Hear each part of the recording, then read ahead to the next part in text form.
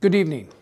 I would like to thank Dave Visclosky, Laura Spicer, and everyone connected with People's Bank for hosting tonight's event and giving me the opportunity to thank Joel Gorelick for his inspiring 30-year career.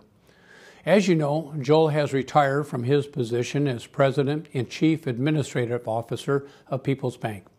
As he prepares to take the next steps in life, it is important for us to remember the achievements he leaves behind.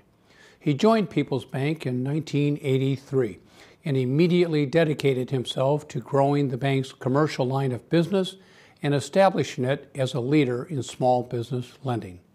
He has received innumerable awards for his work, but perhaps none are as valuable as the number of successful small businesses that he has played a role in nurturing and growing. Joel has also helped to guide the growth and development of People's Bank as it spread across Lake and Porter counties.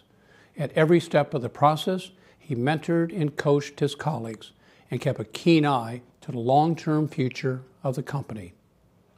Ever a good man of business, Joel realized that his responsibility was not simply to ensure the success of People's Bank, but to leave the world better than he found it.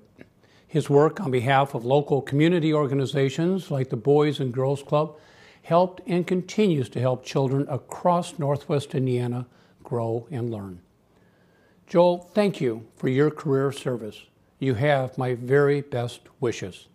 I would also like to thank Marcia, your two sons, and your grandchildren for sharing you with us. In closing, I would be remiss if I did not also thank Joel for never letting the mortgage department charge me more than 14% on my loan. Good evening.